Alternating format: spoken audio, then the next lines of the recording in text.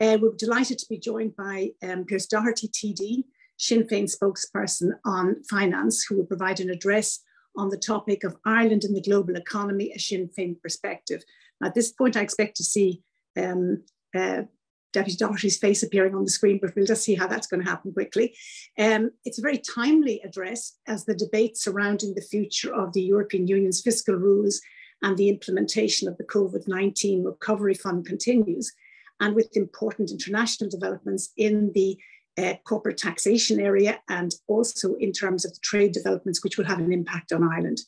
Deputy Doherty has agreed to discuss Sinn Féin's perspective on the EU's economic policy priorities in the years ahead, and also outline Sinn Féin's policy approach towards Ireland's place in the global economy. So he's going to speak to us for about 20 minutes or so, and then we'll go to Q&A with the audience. Just to say to members of the audience that you will be able to join the discussion using the Q&A function on Zoom, all going well, which you should be seeing on your screens. Please feel free to send in your questions in throughout the session as they occur to you, and we will then come to them once Deputy Doherty has finished his presentation. You should identify yourselves in sending in your questions, and you can also participate in the discussion on Twitter using the handle @IIEA. So before we go into formalities, just a reminder to all of you that today's presentation and the Q&A are both on the record. Let me now formally introduce Deputy Doherty and hand over to him. Pearse Doherty, as you all know, is the finance spokesperson and deputy leader in Dáil Éireann for Sinn Féin, serving as a TD since 2010, currently for the constituency of Donegal and formerly for Donegal South-West. He's currently a member of the Ard Comhairle of the party and a member of the Committee on Finance, Public Expenditure Reform and Taoiseach. So Deputy Doherty, over to you, hoping that you're now going to appear and that we've got all our Zoom issues under control. Well, thank you and good afternoon, and thank you for that introduction, Dr. Ruan. I hope everything is going okay on my end, and thank you, Barry, for the words. We found it difficult to hear some of them, but we got the spirit of it. I wish to begin by thanking you and thanking the IIEA for the invitation to be here with you today to discuss Ireland in the global economy and to outline some of the priorities of Sinn Féin as we navigate a way forward. The pandemic resulted in the most dramatic shutdown of economic activity in living memory. Global output contracted with the volume of world trade falling by 8%. Domestic demand fell by 5%, and the rate of unemployment reached 19%. And now, governments in advanced economies acted swiftly. They acted to support businesses and to save jobs through the rollout of wage subsidy schemes, retaining the link between the employer and the employee. In this respect, the wage subsidies schemes in Ireland, North and South, were a success, mitigating the worst impacts of the pandemic on jobs and incomes.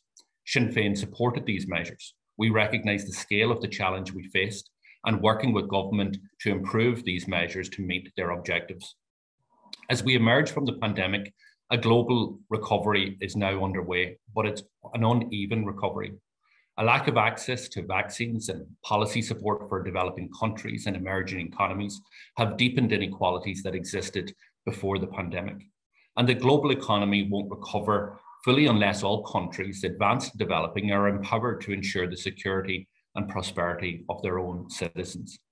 Globalization has for too long been a rigged system, and it is time to rewrite the rules so that all can prosper. Turning attention closer to home, we have witnessed a post-pandemic bounce, but we cannot be complacent. We in Sinn Féin have a different analysis of our economy than others, how it works and who it works for. At the outset, I think perspective is important. We recognise that the domestic economy has been transformed in the past century, as has every advanced economy. But for too many of our people, the headline figures they hear on the airwaves or they watch on the TV or read in their newspapers, those figures fail to reflect their lived reality. So many metrics can obscure more than what they can reveal, such as GDP, which provides a picture of Irish living standards that is so misleading as to be almost meaningless.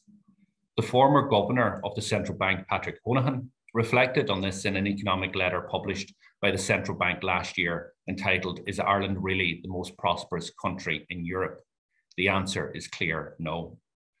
Noting the serious shortcomings of Irish GDP as a measure of economic welfare, the former governor used a more accurate measure of household welfare known as actual individual consumption, which adds together household consumption with government spending on services such as health, education, and on housing. And the picture that paints is a very different one, but one which rings true for so many Irish households. Based on this measure, Irish household welfare is below EU average and 14th in Europe. Our living standards are more like Spain and Italy than Norway or Germany, and we know some of the reasons for this. A housing crisis that is draining disposable income and widening wealth inequality, the scourge of low pay, unaffordable childcare that denies many women the freedom to participate fully in the labour market.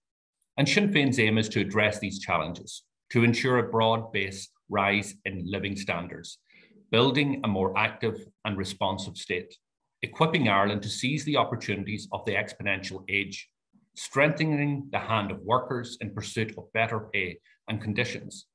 And in pursuit of that agenda, we recognise that the environment in which we operate in is changing, both at a European level and indeed at a global level.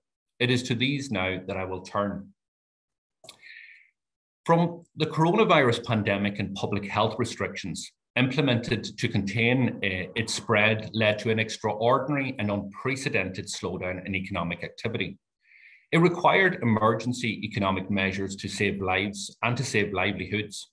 In Europe, this required the activation of the General Escape Clause of the Stability and Growth Pact and the adoption of state aid temporary framework. Without this action, the economic damage wrought by the pandemic would have been devastating. This period underlined the fundamental weakness of the fiscal rules laid down in the Stability and Growth Pact. The need for fiscal rules was justified on the grounds that unsustainable debt in one member state would negatively impact others through the spread of fiscal crises or the dominance of monetary policy or the risk of inflation. As a consequence of that, simple rules were deemed necessary, including restricting public debt to 60% of GDP and deficits to 3% of GDP. However, it's become clear that these rules were unfit for purpose, leading to their repeated violation. Their design required member states to consolidate during periods of recession, harming recovery and deepening unemployment. Changes to the rules followed, increasing their complexity without tackling the underlying problems. They restricted the public investment necessary for economies and societies to recover from the financial crisis. And the pandemic has again made clear the need for change. The fiscal support necessary to respond to the pandemic led to higher deficits and levels of debt such as the current targets are simply such that the current targets are no longer credible. At the end of 2020, the average EU government debt to GDP ratio stood at 90%. In the euro area, it was even higher again, standing at 97%. And debt ratios stood above 60% of GDP in 13 member states, with the highest recorded in Greece at 206%, in Italy at 156%, and in Portugal at 135%. Now, under the current rules, these member states would be required to close the gap between their current debt to GDP ratio of 60% at a pace of 1/20th per year. That level of consolidation required to reach these targets would be damaging, and quite frankly, it wouldn't happen. Rules that aren't credible can't be enforced. Rules that are economically damaging shouldn't be enforced. So where does that leave us? Sinn Féin have long argued that the fiscal rules are not fit for purpose, that they're overly complex, that they undermine the principles of sovereignty and are economically damaging. Faced with recurring problems in healthcare provision, in social inequality, in housing need, in infrastructure deficits, and the threat of a climate breakdown, the current framework must be abandoned and replaced with a system that respects the democratic mandate of national governments and supports progressive policies. Many have argued for a move away from fiscal rules and instead replacing them with fiscal standards. Precedents exist for such an approach. Vast areas of European law, such as competition, are based on standards rather than rules. Others have argued that a better measure of debt sustainability is the cost of borrowing or servicing public debt, rather than the blunt assessment of the stock of public debt. And such a move away from rules and towards standards could encourage rather than penalise investment. But any golden rule that encourages investment can't be restricted to environmental policies alone, but must also include investment that furthers social development and reduces inequalities such as housing and childcare. As well as changes in fiscal policy, we have seen change in the international tax landscape following the agreement reached in October under the OECD inclusive framework. The old framework for international tax was based on the principle that a company's profits should only be taxed where the company had a physical presence. Although intuitive, the principle had in place that it was basically in place, it had in mind the old industrial age. In the post-industrial age of accelerating globalization and digitalization, multinationals carrying out significant business activity in market jurisdictions into which they have no physical presence or footprint. Similarly, although many and some may argue that globalization has produced winners, it has undoubtedly produced losers also. Global inequalities deepened by corporate tax avoidance and an unsustainable race to the bottom underline the need for a new consensus on how multinationals are taxed to ensure that they pay their fair share.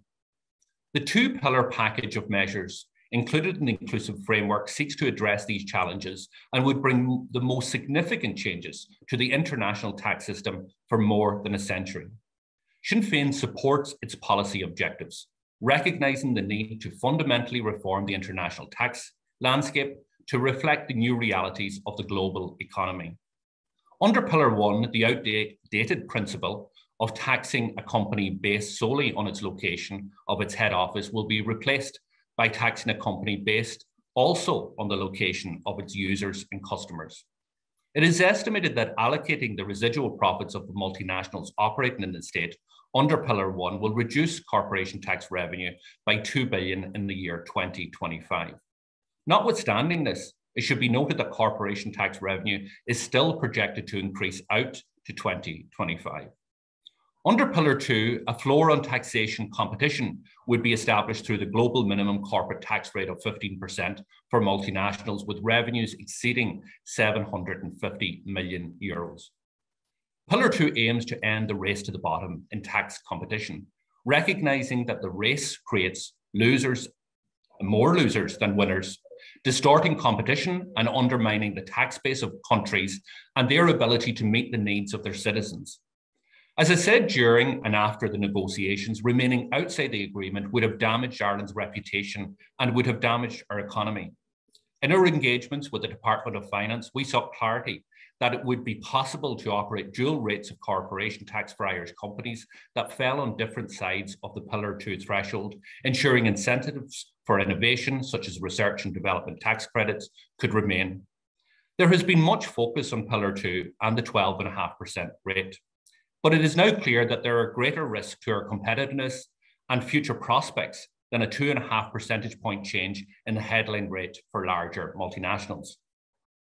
While FDI has been a key pillar to the state's industrial strategy for decades now, we have witnessed the continued failure of government to adequately address or invest in other factors that are just as crucial, such as the provision of childcare and affordable housing, higher education and research. It is to these fundamentals that I now turn. There are a number of risks that must be addressed to improve the competitiveness and productivity of the Irish economy. Government inaction over the past decade has magnified these risks, and every business faces fixed costs in order to operate. Some of these fixed costs, such as insurance and the availability of cost of credit, limit the ability of Irish firms to compete. The latest linked finance SME confidence index found that nearly 2/3 of Irish SMEs are finding it difficult to access credit. With the withdrawal of 2 banks from the market, these difficulties could be intensified. Addressing this must be a central item for the retail bank review. Problems also persist in the insurance market, with prices remaining high and availability scarce in many sectors. Reducing underwriting costs as a result of the personal injuries guideline haven't been passed on fully to business customers, while long-promised reforms on the duty of care are yet to be delivered. These problems must and can be tackled. The provision of affordable housing is an essential infrastructure for any economy and for any society. It is a key plank of competitiveness with a direct impact on the ability of firms to attract and to retain staff. The chronic shortage of affordable homes to rent and to buy is eroding incomes. It's reducing living standards and poses a direct threat to our economic security and to our future. It is a direct result of government policy, a refusal to invest in affordable supply over the past decade, and a reliance on policies that have utterly failed. The numbers attest to this fact. House prices have increased by over 14% in the past year as they now approach their Celtic Tiger peak, with the average house price in Dublin now standing at over €500,000. Rents have increased by more than 10% in the past year, with the average rent now standing at more than €1,500 per month across the state and at €2,000 in Dublin. Sinn Féin would pursue a radical departure from the housing policy of successive governments, doubling capital investment in housing as argued for in a paper by the ESRI. And we would implement specific interventions in the market and reforms in planning to deliver genuinely affordable homes to rent and to buy. Likewise, the cost of childcare is another crucial factor in workers deciding where they live and where they work. What matters is not just the wages a firm offers, but the quality of life families can enjoy. Childcare in Ireland is one of the most expensive in the OECD, and it undermines the competitiveness of our economy. This is understood as a key factor in reducing female participation in the labour market, with our female employment rate lower than the European average. Everyone should have the freedom to join or to remain in the labour market. For Sinn Féin, transferring childcare is a priority, significantly increasing state involvement in the sector to reduce the cost of childcare by 2/3 over the term of a government. Innovation is the engine of economic development. Improving living standards depends on the ability to drive up the level of value-added output per capita, in turn providing the basis for higher wages and levels of employment.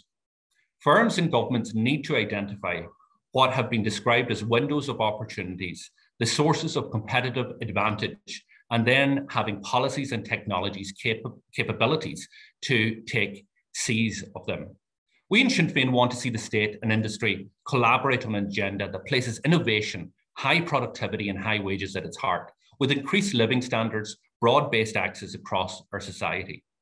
Research and innovation are crucial to drive up levels of value-added output per capita, driving productivity and wage growth.